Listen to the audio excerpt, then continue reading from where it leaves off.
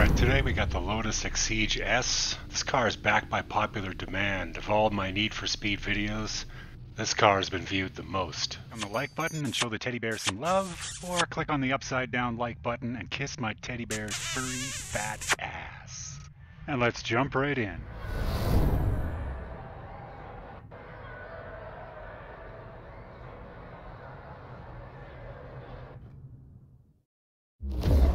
Alright, I actually sold this car. I bought it back because the views were like about 25 times higher for this car than any other car. The only thing that came in second place was a Lamborghini.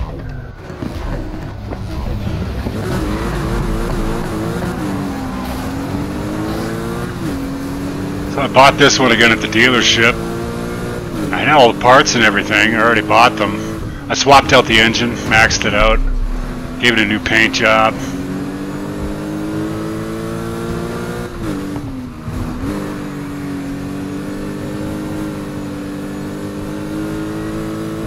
I can see why this car is so popular. It's actually a pleasure to drive. It's low to the ground, small.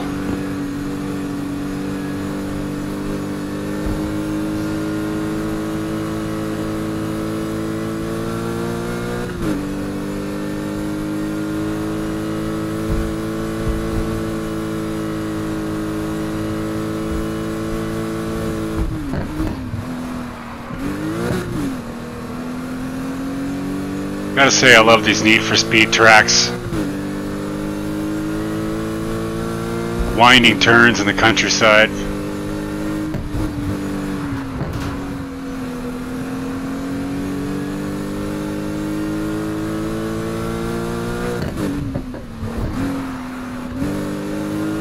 Braked a little too early there, shouldn't have. This part's kind of tricky. You don't turn at the right time.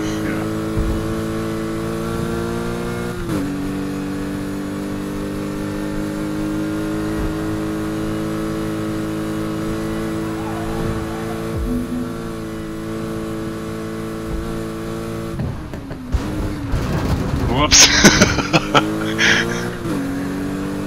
Note to self. Time it better. Yeah, I was playing Star Wars Jedi Fallen Order. Got all the way through the game and came back to Need for Speed Heat. I took a look at the video results and people were just crazy about this car.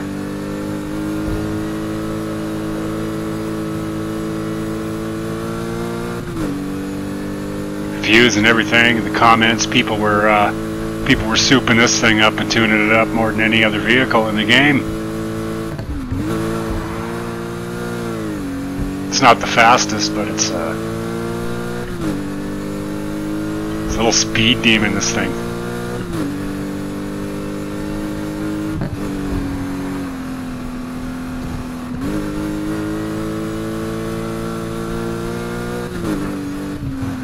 Take the corner.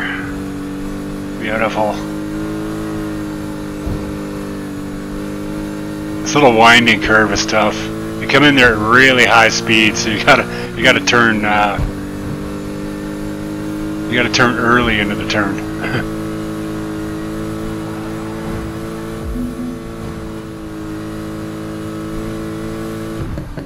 Here we go again. Whoops.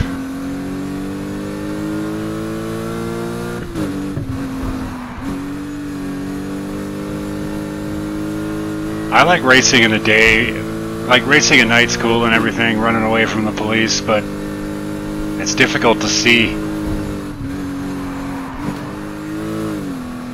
I had another race with this car earlier. It was in the rain. That's kind of fun.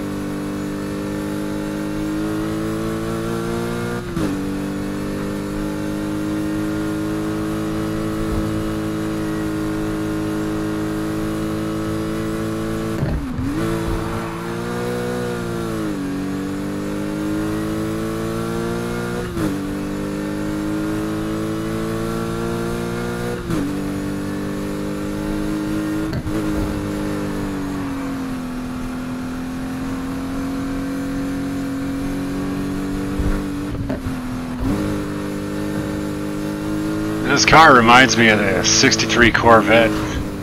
Obviously it's a little faster. Oops. Oh, talking on the microphone and driving at the same time. Might as well send a text while I'm at it.